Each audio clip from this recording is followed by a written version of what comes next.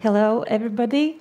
It's a pleasure to be here and an honor also to be among so many museum practitioners and documentation professionals and present the user's view on digital data. I'm a sociologist at the Latvian Academy of Culture, and today, and also my main interest is in memory studies. And today I'm going to tell you about the project that I did. It was a postdoctoral project where I worked with 3 national digital museum databases, Latvian NMKK, Finnish FINNA, and Estonian MulS, and used these data to study memory. And I'll tell you a little bit what I was looking for, a bit about challenges that I faced in the process, and also about the exciting new way for me to explore the data that I didn't know is there, actually. So, but before I go to the actual data, I will briefly introduce the theoretical concepts, because as a sociologist, memory scholar, that's what I'm studying. So this first concept is mnemonic density, and it's basically about the central thesis of memory studies that the past that we remember or commemorate, it's selective. We don't remember everything. We don't collect everything. Some things, some events, some persons, some periods are more important to us, and some are simply ignored. And mnemonic density is Aviatar Zerubbabel's concept that simply refers to diverse intensity with which we remember different historical periods, like years, decades, and centuries. And for sociologists, it's interesting because it tells about our present-day society. What's important to us, if we look what past we remember, we can tell about our political priorities and about present-day society. And Aviatar studied this. There are 2 examples. For example, on the left side, he counted history textbook pages dedicated to specific decades. This is American history textbooks, and this shows like a diverse mnemonic density of remembered time. And on the right side, these are it's a diagram of official celebration days in official calendars that are dedicated. Usually, they refer back to some historical events, and it's like too tiny to see. But the idea is the top one is Thailand, the bottom one is Burkina Faso. How we mark in our different historical periods, and in my mind, it could be applied also not only to historical periods, but it can be applied also to different other properties of the past, like different geographies or different materialities and collectivities. And the other concept is theoretical kind of conceptualization, is the distinction between functional and storage memory, which is Aleida's and Jan Assmann's concept. And basically is that it refers back to the selectiveness of a memory, that we operate or we use only a small part of the past, which is meaningful to us today, and it's very selective. It's what we can use today, what talks to us, and it's called functional memory. And in a museum, that would be the exhibition part. It would be the part of the collection that reaches the audience. And also in other mediums, it would be like references to the past that are made in monuments, in history books. So this is a tiny part of the past that has happened. But then there is also storage memory, and this is where museums are central players, as well as archives and libraries.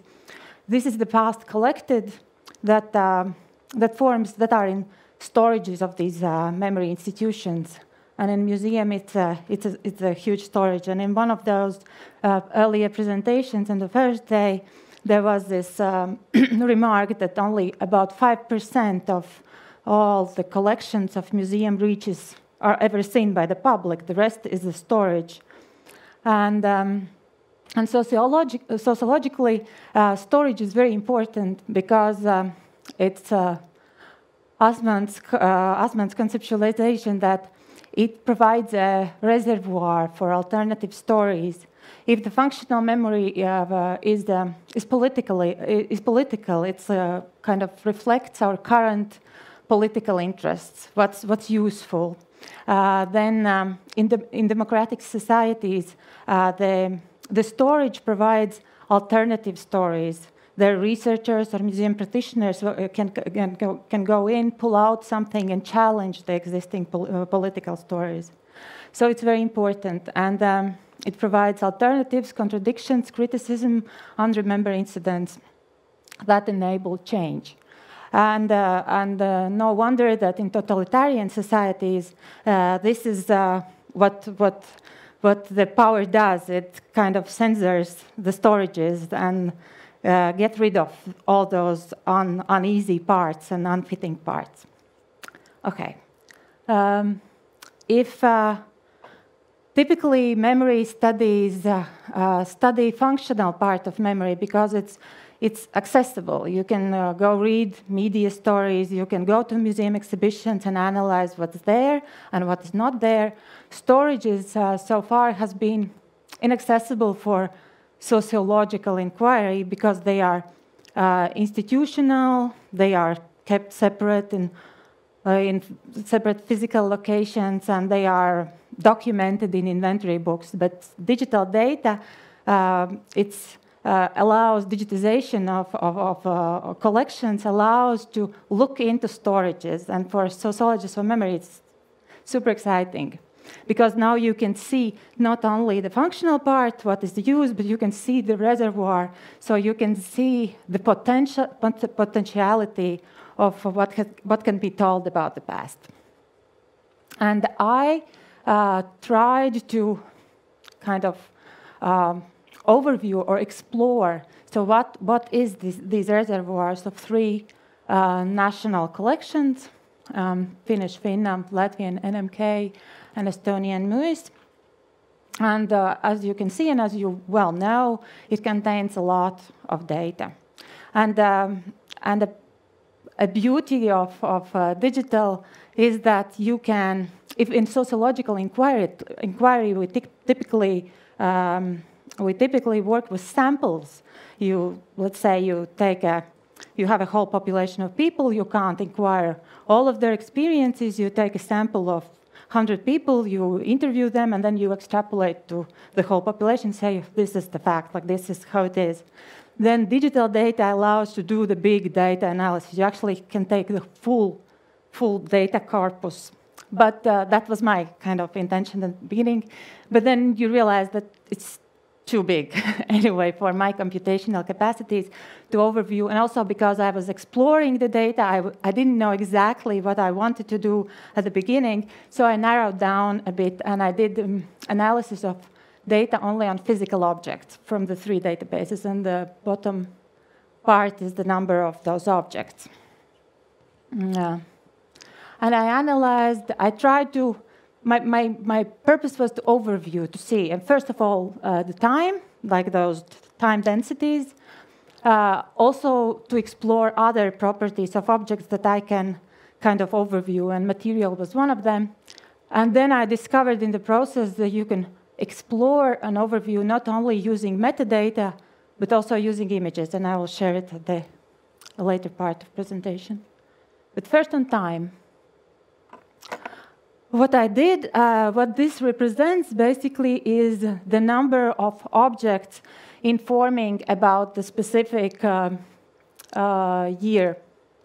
And there are objects in all three databases. There are objects dating back to the 7,000 years before Christian era to nowadays. And as you can see, not surprising that most of the objects are from the Christian era.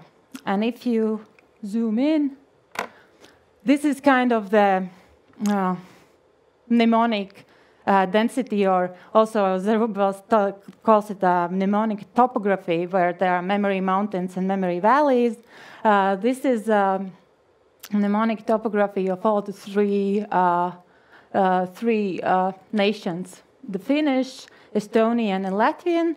And this is 18th century, 19th century, 20th century, and these indicate how many objects are from that time. As you can see, there's the overall shape is kind of similar with the most objects coming from the mid-20th century. But I think, and also I won't go into like details what that means, but one interesting thing is there is Estonian and Latvian data has this valley right after, you can't see the bottom, but it's right after World War II. So Finnish data doesn't have that. It's kind of smooth, and there is this gap where we have much less objects and Estonians, which is kind of interesting. The challenges. I was thinking, when I started doing this, I was thinking that this will be kind of very straightforward. You just get the year of the objects, you aggregate, and you just calculate. And then I realized, and this is actually more from Latvian data, and Latvian data really had this problem, that it turned out the dates are remarked by texts, which was, for me was like complete surprise. So the same year could be noted as all those kind of variations. And this, of course, made the computation of an aggregation very difficult. But then I realized that also what's been done there is the date field. It informs us not only about the date, but also about uncertainty of the date, which kind of contains two pieces of information.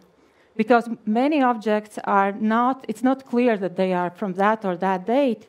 There's this, it's around this time, or it's from the beginning, and it's from the end.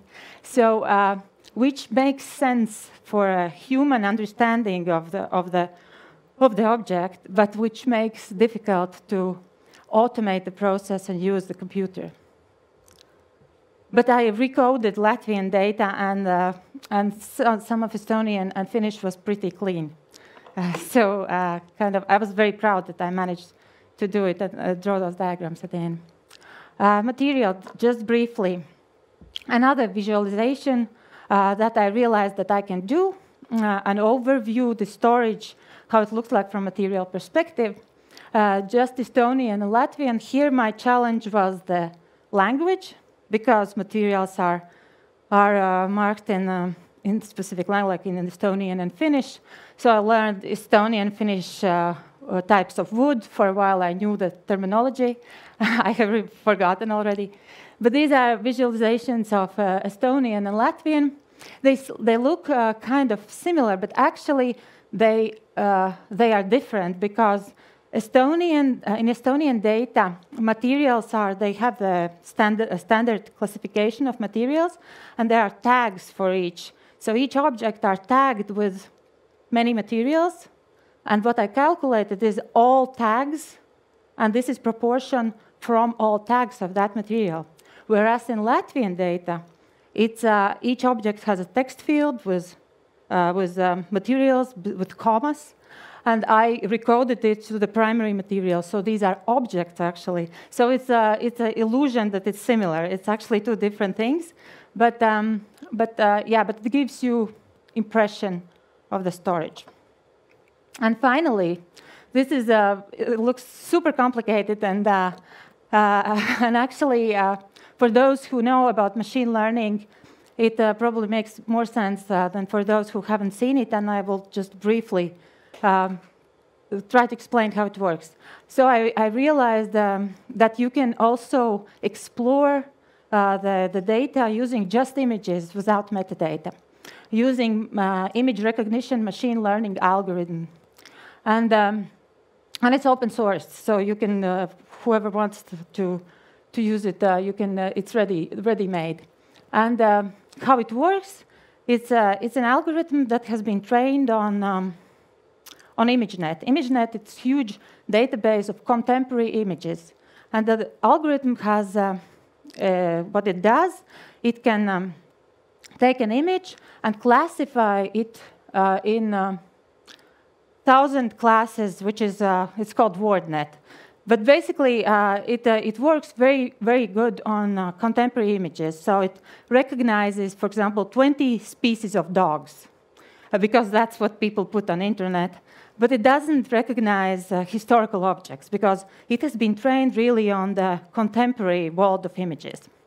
And what I did, there was no point in classifying historical images from museums to those classes, because there were no classes for historical objects. But what I did, I kind of cut off the later end of the algorithm and used the algorithm to plot images by similarity. It's by their kind of semantic similarity, but not to the exact classes. It's kind of the layer means that it starts by looking for small, simple features like edges, spikes, and then it builds up to more complex features. So it kind of plots together similar images, but not classifies them into classes. And this is what I got. This is 19th century in Finland. It's all images from 19th century in Finna of physical objects. And it's, if you imagine that you would have somebody who had been educated to recognize objects from contemporary pictures, then he would take 20 images of the museum and then pile them up, trying to pile them up, arrange by the similarity, what he thinks is the same object. This is something that is the end result. And if you zoom in, you can see the piles of images, and kind of there are chairs, there are coins and plate, because they're all round. There are framed pictures, there are clothes, there are vases, and it's a machine which has been trained on contemporary stock of image, a machine vision on the historical reality. So philosophically, it's kind of interesting. Practically, I don't know. Yeah, it's not usable to classify, I think. But for me, it was interesting way how you can explore, how you can overview. And just to show there is Estonian, Latvian, and the shape is not, don't read into shape, because it's basically the piles. It doesn't mean anything that it's like this or that. So this is there is a mistake, it's not in Finna, it's with MulS, and you can see how there are objects. And this is Latvian data. And also not in Finna, but in NMKK. So in case any of you are interested to look deeper into those images, I'm happy to share them. And also if you want to generate something, it's also not that complicated. It's doable. I'm not a programmer. I just started learning programming, so it's not something super, super difficult, but I think it's interesting. So yeah, contact me if you think you can use some of it. Thank you very much. Thank you, Maija. So this is machines' understanding of what we have stored in our collections to remember about. As you showed or demonstrated, it's a little bit flawed at the moment. Yeah. The ImageNet, the famous case of how it was proved to be not really that clever was the same species of dogs, the huskies, were always recognized. They're quite a distinctive species of dogs, easy to recognize for a human, but they were always photographed on the background of snow.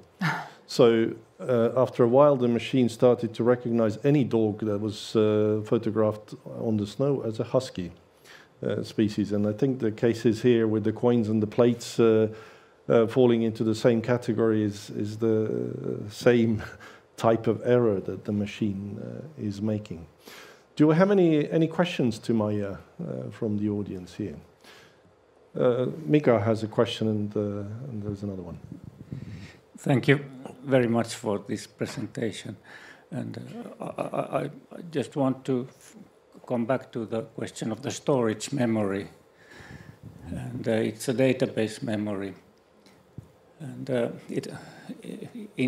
databases have the tendency to split up information, and stories are different. And I just wanted to remind of something I said yesterday of the History Helsinki project. It is based on FINNA, but on the database there is a narrative layer. And the History Committee of Helsinki has been building this narrative layer. And I think this is a project that should deserve attention.